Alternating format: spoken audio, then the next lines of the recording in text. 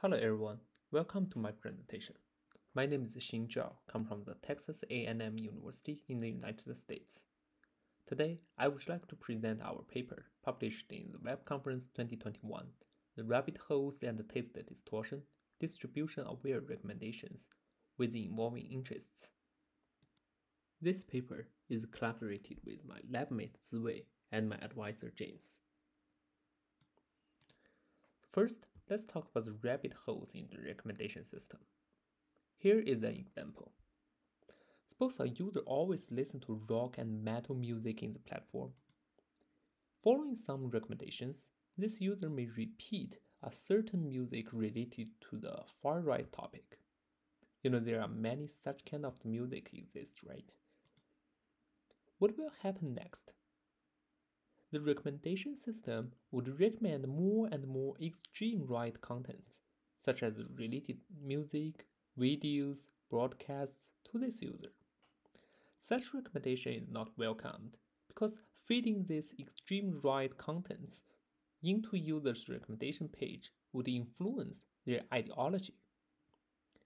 The good news is, there are more and more research works focused on this rabbit hole effect in the recommendation system. They analyze this effect, for example, the paper I cited here, and provide the approaches to mitigate this effect. The first direction of this method is called diversification-focused recommendations. They aim to cover many diverse aspects, either implicit or explicit aspects, to avoid the rich get richer effect. But there are also some drawbacks of this kind of the method. For example, it is hard to provide the interpretable result. For more analysis of the pros and cons of this kind of method, please refer to our paper. The other direction to find the rabbit hole effect is called distribution-aware recommendations, which aims to ensure that the user's prior taste preferences should be reflected in the recommendations. For example, a user who historically prefers sci-fi to romantic movies by 2:1 should see a similar ratio in the recommended movies. Of course, this approach could effectively avoid the overemphasizing popular areas to mitigate the rich get richer or rabbit hole effect, because we followed some desired taste distribution for the recommendation, and better serves niche interests by improving their exposure. In addition, comparing with the diversification-focused recommendations, it can also provide the interpretability for the recommendations. For example, it can let us know why the system recommends such kind of list into our front page. However, there are also some drawbacks for the distribution-aware recommendations.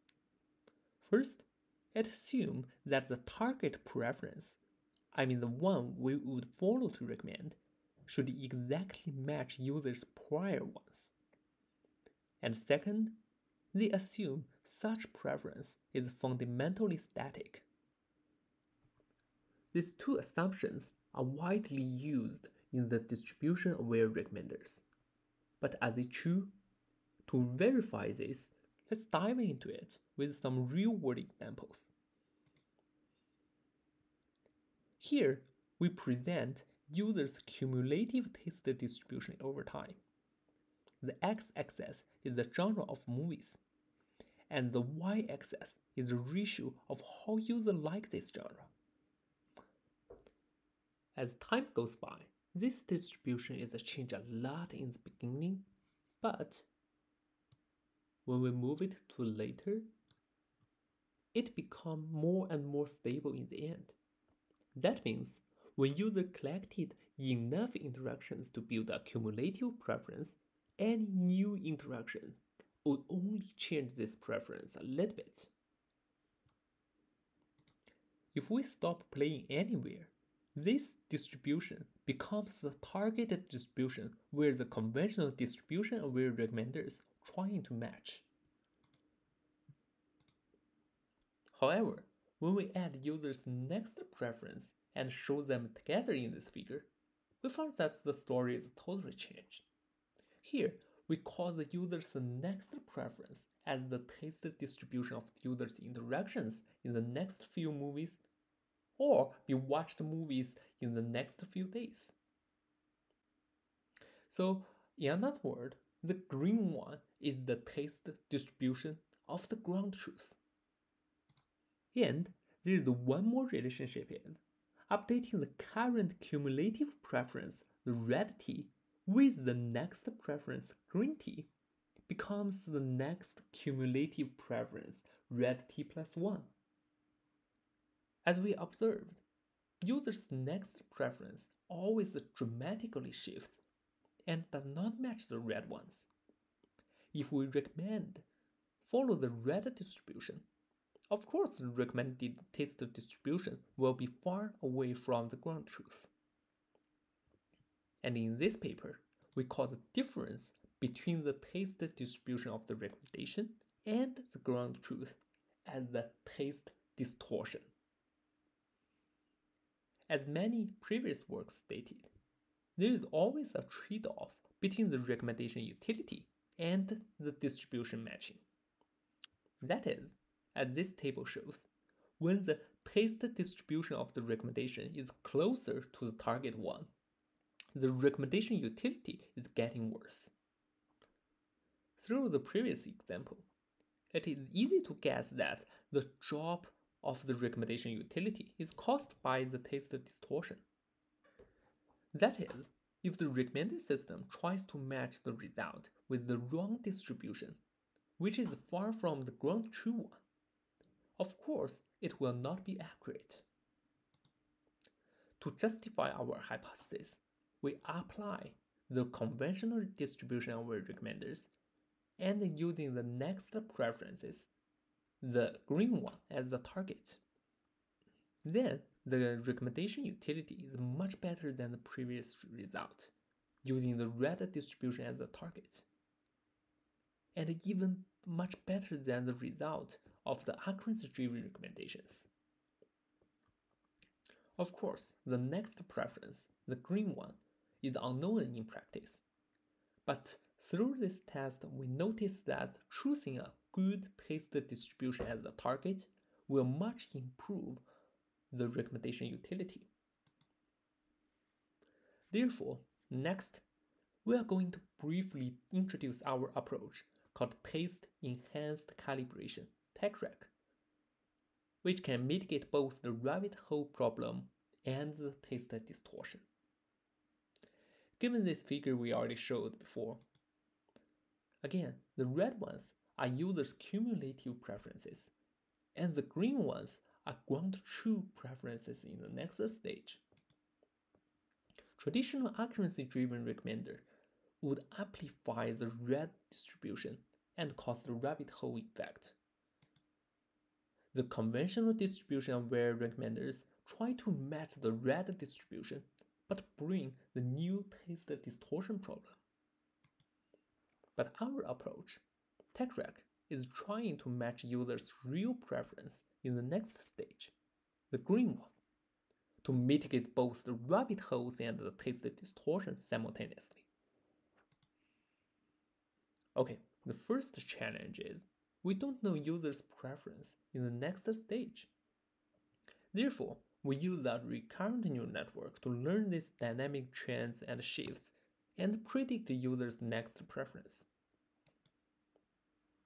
Then, in the next step, we incorporate these learned shifts into a re-ranking framework for improving the calibrated recommendation. There are several things to be highlighted here. The first, since it is the post-rank framework, it can be added to any existing recommendation result without retraining the model. Next, as other studies, we use a parameter lambda as the knob to balance the contribution of user item relevance and the distribution matching. Larger lambda indicates we focus more on the closeness of the distribution. Now, we don't have enough time to dive into the details of the methodology of our proposed approach, but welcome to read the paper for more details. Let's check the result from two perspectives. First, we want to check how good we predicted the user's next preference. We compare our predicted taste distribution with the distribution from the recommendation result of several baselines, like the calibrated recommendation with the previous cumulative preferences, the calibrated recommendation with the latest preferences, diversification-focused recommendations, as well as the sequential recommenders. As the result shows, our predicted results from 3 RNN-based models are much closer to the real one than the traditional baselines, which brings us the confidence to use the learned taste distribution into our calibration step. And this figure shows that the results by our proposed method have significantly lower KR dependency on each setting of the lambda, comparing with the conventional distribution-aware method. And from the other perspective, let's talk about the recommendation utility. First, comparing with the conventional distribution-aware recommenders, our recommendation result is impressively improved in each setting of the calibration weight lambda. And second, since we introduced the taste distribution as the feature of the input, the recommendation result is even better than the accuracy-driven recommenders on most settings of lambda. In addition, recall that our proposed approach can be added into any existing recommendations without retraining. Using the sequential recommender subtract as the base, our proposed framework also gets the impressive result. In a short summary, our proposed method breaks the stereotype that the distribution matching and the recommendation utility should be a trade-off, and it provides much more accurate recommendations with the predicted taste distribution. Conclusion. In this paper, we first analyzed the taste distortion problem through a data-driven study, and we introduced our approach, which can mitigate both the rabbit holes and the taste distortion problem simultaneously, and improve the recommendation utility from the accuracy-driven recommenders and the distribution-aware recommenders with our predicted taste distribution.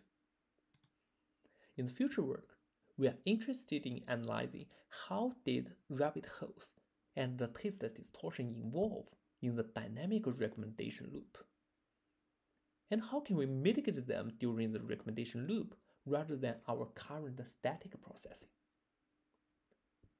Thank you very much for your time.